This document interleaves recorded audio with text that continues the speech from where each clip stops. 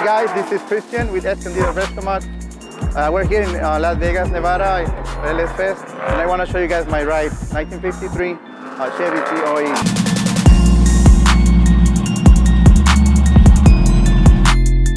Yeah, we took this back to my place, and we actually built it in my garage. Ever since I was a little kid, I always wanted a COE. We started with a 2006 Chevy 3500 dually chassis, and we started from there.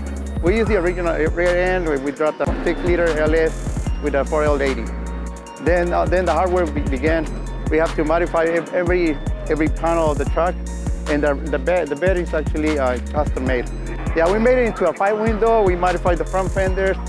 It has the original front suspension with airbags, and the rear suspension has to be custom made. I keep getting a lot of offers, but honestly, I built this for myself. I want to keep it so we can show people what we can do. I hope you enjoy it. Next year, I'm planning on bringing something bigger and better.